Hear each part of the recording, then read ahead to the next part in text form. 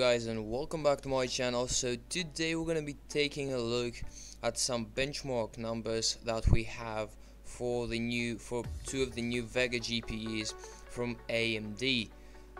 So some of the leaks that we have, as you see right here, are benchmarks from Ashes of the Singularity.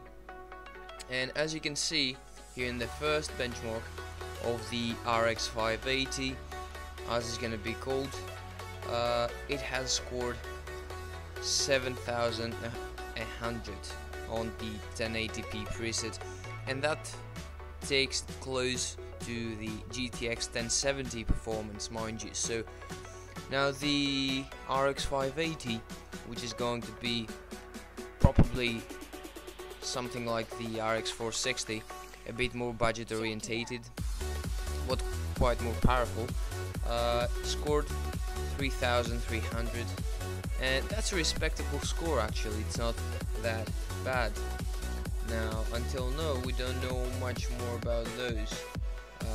So as you can see right here, the RX 560 is very close to the GTX 1050 Ti performance wise, and that's where we expect them to be, since it is a very budget orientated card.